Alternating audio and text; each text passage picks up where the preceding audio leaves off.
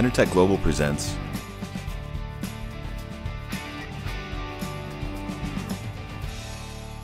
Geothermal University online training and educational resources. Hello, and welcome to Geothermal University.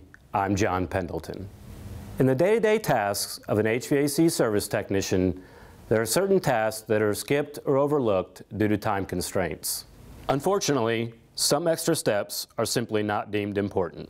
One of the most important tasks is the use of a nitrogen purge while brazing. On initial startup or when making repairs, a nitrogen purge is required to avoid subsequent component failure. This is an important step in building a reliable HVAC system. Why should we purge with nitrogen? Oxygen in the air combines with copper to form surface copper oxide. We see this on copper tubing as a light to dark brown discoloration. At high brazing temperatures, a heavy black oxide forms, called cupric oxide. After cooling, the oxide forms scale and flakes off over time. While mostly cosmetic on the tube exterior, inside the tube, the oxide flakes are carried by the refrigerant through the system. This contaminant can restrict flow through small orifices such as metering devices, reversing valves, TXVs, flow controls, or pilot valves. Important: if brazing is performed on a line set or system component and nitrogen is not used, component failures will result in a short period of time. This problem has long been an issue in brazing HVAC tubing. It has become more important with the change from HCFC refrigerants like R22 that use mineral oil to the new HFC refrigerants such as 410 using POE oil. Due to the polar nature, POE oils have a solvent effect and can scrub the copper tube walls. Oxide from tube walls and loose scale can circulate through the system.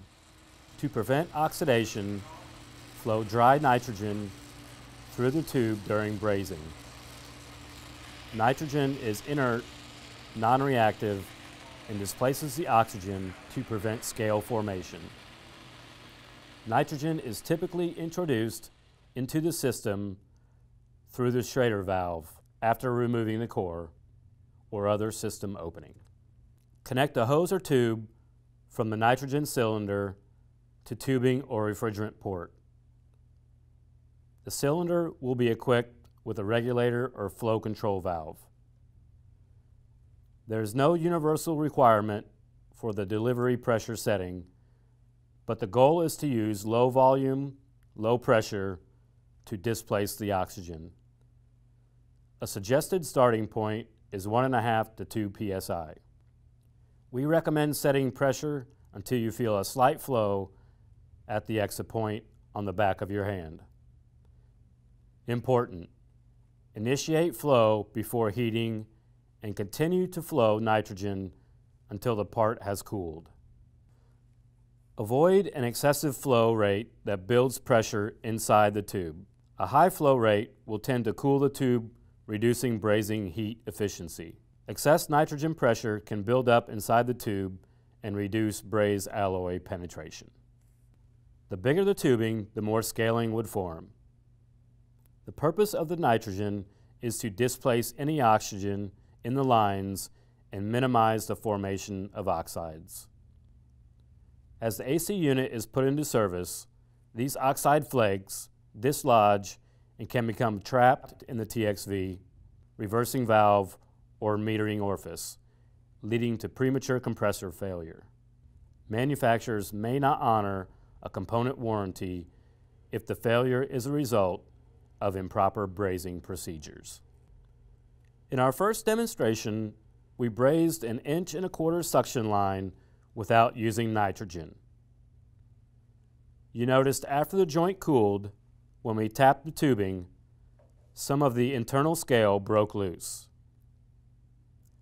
The inside revealed excessive scaling.